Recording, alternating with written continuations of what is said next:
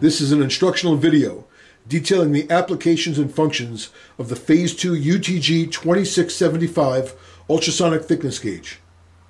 The UTG-2675 is designed to test thickness of metallic and non-metallic materials as long as they have parallel top and bottom surfaces and sound waves can travel through the material. This model also has a through coating function which allows for tests on painted and coated surfaces. Live Bscan and Bscan provide the highest level of functionality in thickness gauging today. The technology incorporated uses a high-quality delay line transducer for high resolution that transmits and receives sound waves.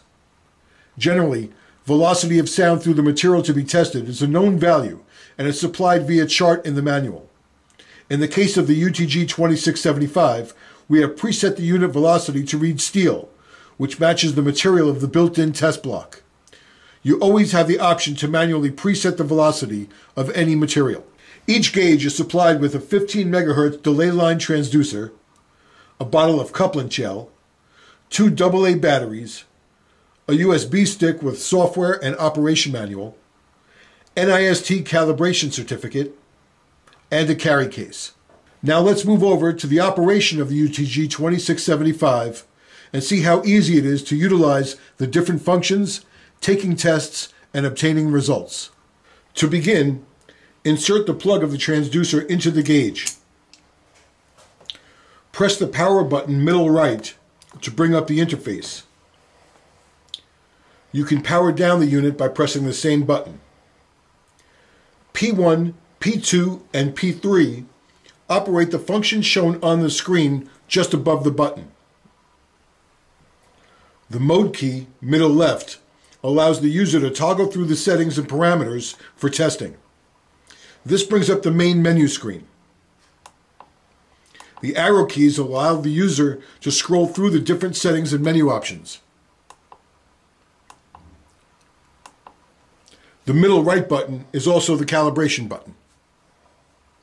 The UTG-2675 has two methods for calibration to choose from. A single point calibration, which allows you to calibrate directly to a specific material, and a dual echo mode, which allows you to calibrate the velocity value based upon a known thickness. The UTG-2675 has 3 different display modes to choose from. The normal mode is used to obtain a thickness value of the material being tested. In this mode, the interface will show the thickness of the material, sound velocity, and the unit, whether inch or metric. The Bscan Mode is an interface that allows you to see the present thickness value and the Bscan waveform at the same time. The right side of the interface is the specification adjusting area, which can be adjusted for a more precise result. The Bscan Mode is a time-based Bscan function.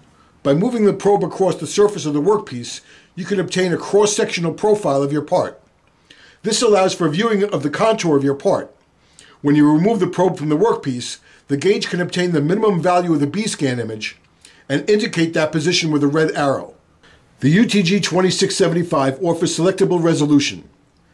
Open the menu, scroll down to resolution, and press the P1 button to enter this parameter. Using the arrow buttons, scroll down to the desired resolution, which can be in inch or metric. Metric can be set at 0.1 mm, 0.01, and 0.001 millimeters. Inch can be set at 0.01, 0.001, and 0.0001 inches, respectively. Taking tests is very easy. After making sure your measuring parameters are set correctly, inch, metric, and velocity of material, place a small amount of gel on the workpiece and then follow with the probe on the workpiece. Readings will show on the screen. Be certain not to use too much gel. Use just enough to remove the air from between the probe and the test material. Testing in through coat mode. The UTG-2675 can accurately measure the actual material below the coating utilizing the dual echo measurement principle.